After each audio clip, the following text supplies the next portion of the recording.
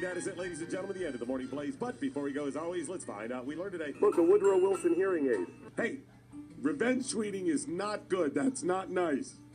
It's really funny, though. Here we go. Coming out. New shootout. 9. Coming up next, do you want to go Hang to on, this? hang on. We're broadcasting from the studios in Dallas today. Okay, this is unexpected in a prop closet.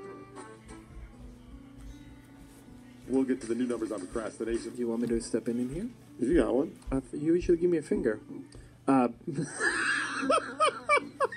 give you a finger. We're just cleaning up. I know what you want to do. We're just cleaning up. No, you're not. You're gonna, I don't know, make a sweater out of my hair and sell it. Chris Cruz joining us now for the Cruzville Library. Cruzville Library. Are you prepared for the storm? We are prepared, Doc Thompson. I don't think people... I got 4 extra pairs of clippers to trim hair in places that I didn't even know existed. Oh, darn it. I didn't get the new numbers on procrastination. The nice thing about the Bloody Mary is it gives you an excuse to drink at breakfast. She doubled down, tripled down, quadrupled down, went home, regrouped, and downed again. I didn't get the new numbers on procrastination. See, billionaires are a problem. Millionaires, that's okay. I'm going to go make myself a sandwich or something. I could have danced all night.